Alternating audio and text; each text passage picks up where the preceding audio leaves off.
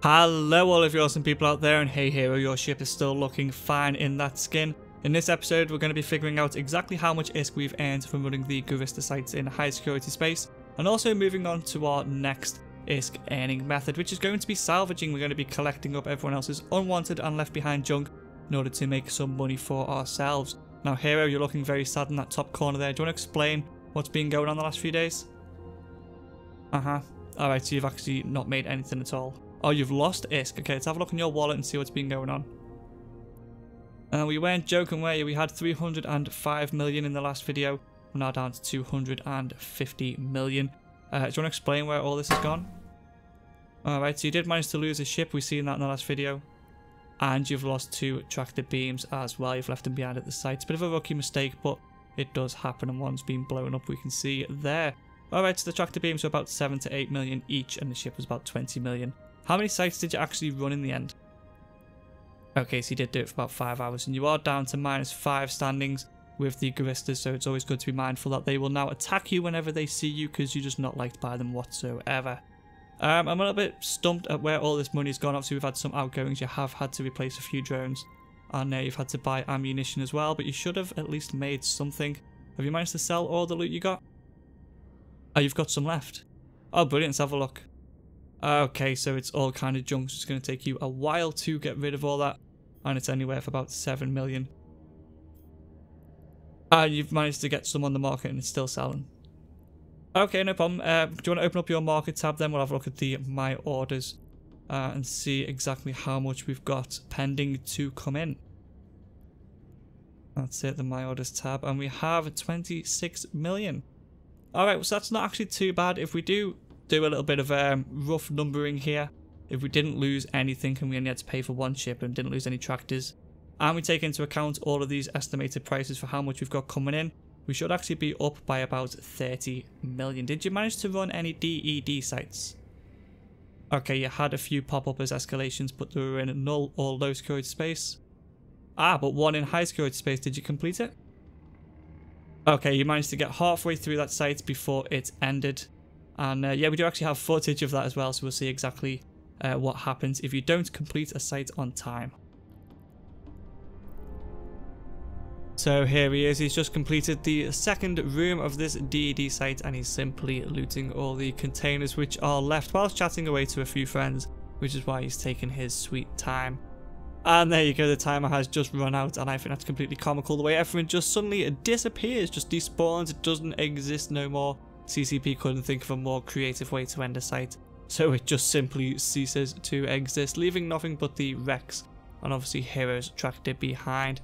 Now Hero, you're in a hurricane there rather than a rupture. Why is that? Okay, the rupture was struggling with the site, so you simply bought a hurricane, used it for half an hour, and sold it for near enough exactly what you paid for. So since it doesn't really impact the numbers, I'll let you off, but just this once, Hero, please stick to the plan next time. That's the end of that. Anyway, we're going to move on to salvaging next. Now this is something I've often thought of doing, and I've heard people say that there is money to be made, but I've never actually tried it myself, so this is going to be as new to me as it is you, Hero. So give me a few minutes, I'll get a ship kind of fitted out for you, and we'll take it from there. Okay, so moving forwards, we are in our Minmatar destroyer, the Talwar, and we've jumped about 2 jumps away from Jitas. We're in a fairly quiet system as well.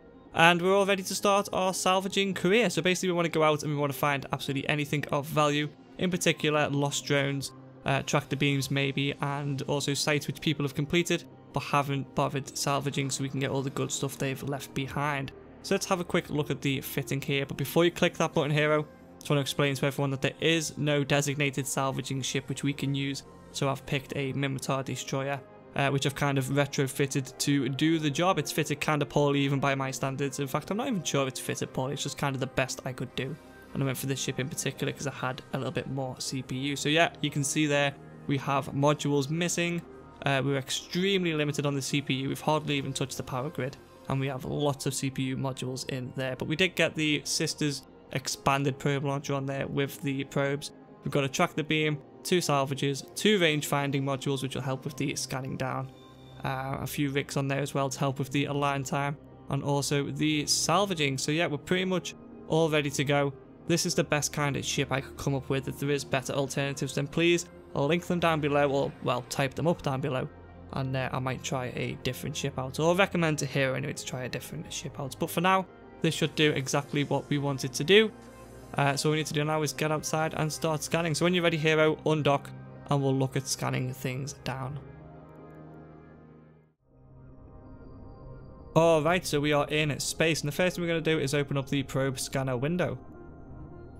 There we go, and here just open up the drop down filters options for me there, and just change them all back to default. They should all be checked. And this is pretty much what your scanner is going to look like when you first jump into a new system. It's going to show you all the cosmic signatures, the combat sites, the ore sites, and all the good stuff like that. Unfortunately, none of it's really any use to us. So next we want to make sure we have the combat probes ready in our launcher, and we're going to launch in spread formation, like Hero has just done there. If you want to open up the map for me. Brilliant. As you can see, we're going to end up with a probe in each corner of this system, and we're basically going to scan the entire system for absolutely everything, and from there we'll start pinpointing the stuff that's going to make us the money. And as you can see, there was an awful lot of stuff here considering the system is kind of empty. There's still a lot of signatures, and a lot of them, to be honest, we do not need. You can see we've got the mining fleets and everything in there. So open up the filters again, and what we can do now is just simply start knocking off all the signatures we do not want to be able to see. So the anomalies, for example, they can go, cosmic signatures can go, and so can a few others. You can use the default filters here like Hero's doing, or you can actually create your own filter using the create new filter option at the bottom there. If you want to click that, Hero, yeah, open the filters again, there you go. And it's going to open up a window similar to when you are changing your overview. Basically, we've got all the little subheadings there, ships and charges and all stuff like that. And we can simply go through and just check and uncheck exactly what we want to be able to see. So here, have a fiddle around. We want to be able to see drones, ships, tractor beams, wrecks, cargo, containers. Basically anything which we can kind of pick up and take as our own, we want to be able to see. So we'll be with you in a second once you've done that. So you're happy with that? Brilliant. All you need to do now is hit the save button, and also reopen up the filters drop down and unselect all of the default filters and just have our custom one showing. So since we've just spent a little bit of time actually messing around with filters, you want to hit the reanalyze button while you're in the spread formation. Just because ships do move around, drones do get collected, and you know, generally the game does move on and we have to spend a bit of time messing about. So now what we need to do is simply find something we want to go and collect. We want to be looking for drones, loot, cargo, as I said, anything which we can take as our own.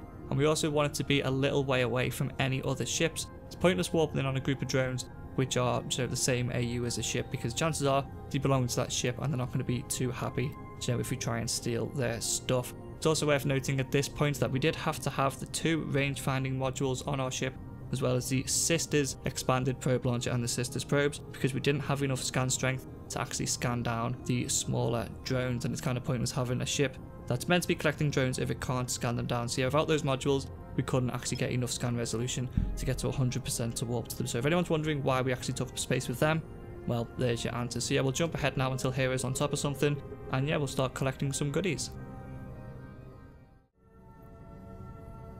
Okay, so we found a nice little group of Hornet 1s here. They're not the most valuable drones in the world, but hey, it is a start. Now, there's no other ships about, so these have obviously been left behind at some point. And we've just reached 100% scan resolution, so we can now warp to them and pick them up.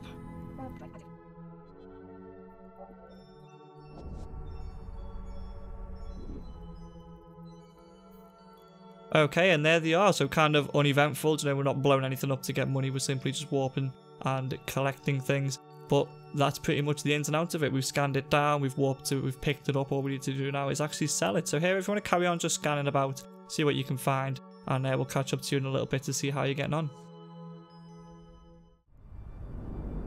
Alright, here a little bit of time has passed since we last spoke, not much, and you seem to be very busy. What's going on here?